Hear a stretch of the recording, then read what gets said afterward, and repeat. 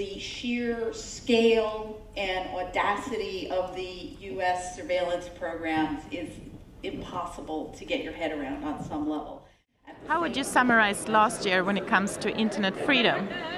I think there's a lot of growing complexity around the protection of freedom online, in part because internet freedom, internet security, and internet governance issues have all become intricately intertwined.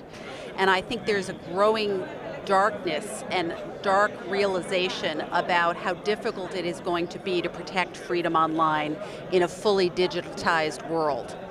I also would say there's been a lot of growing complexity geopolitically, in large part as a response to the Snowden revelations, where many governments have stepped in, rushed into the internet freedom, security, governance space with many mixed motivations.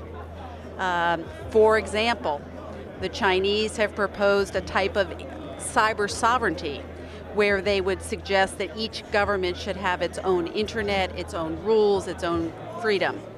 The Indian government has proposed multilateralism as a solution to internationalizing and so-called democratizing the internet, when in reality it would be empowering. Multilateralism actually is states only, and it would empower undemocratic governments and give them a bigger say in the internet governance debate.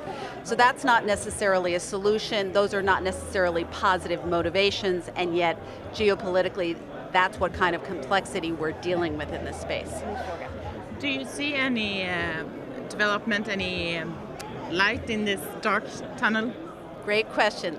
Luckily, there has been a very important bright spot on the horizon in the internet freedom, governance, security space, and that is the example of Brazil. President Dilma Rousseff gave a very important speech at UNGA, where she highlighted several key principles, including the idea that in the absence of privacy, there can be no freedom of expression or opinion, and therefore no effective democracy. And she also asserted that the safety and security of citizens of one country cannot be guaranteed by violating the universal human rights of citizens in another country.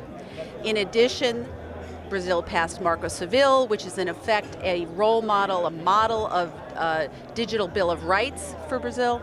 And last but not least, Net Mundial solidified multi-stakeholderism as an approach to internet governance, security, and freedom issues going forward, which is a much better model than multilateralism if you care about functionality of the single interoperable global platform and if you care about freedom online.